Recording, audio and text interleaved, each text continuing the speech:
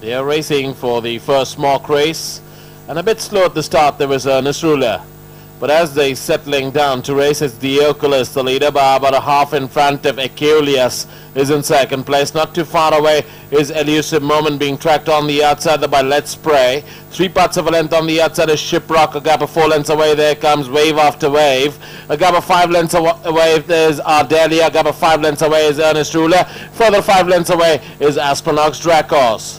The field is really spread out as they go well past the 800-meter mark, and they already at the 600, and it's Eculius with the Oculus. These two about a length and a half in front of Let's Pray. On the inside is Elusive Moment. Another 2 lengths away there comes Shiprock. Not too far away is Wave After Wave. A gap of 4 lengths away, Wave After Wave, there comes Ardelia as the turn film.